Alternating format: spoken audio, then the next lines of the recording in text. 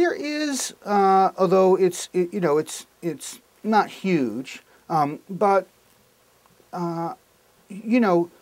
success in many different types of situations requires the same things. And so, being smart, having a good sense of humor, having social skills that allow you to figure out what other people want you to do and how to get them to do what you want them to do.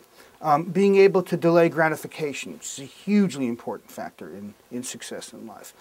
All these are predictors of success virtually at every stage of development. So in some senses, it's not surprising that people who are successful in high school are successful as adults, because the same things that got them successful in high school enable them to be successful in adulthood.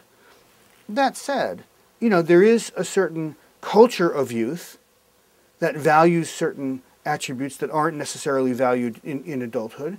And so there's maybe a subset of attributes that are operative during high school that are very adolescent specific that no longer are operative during adulthood.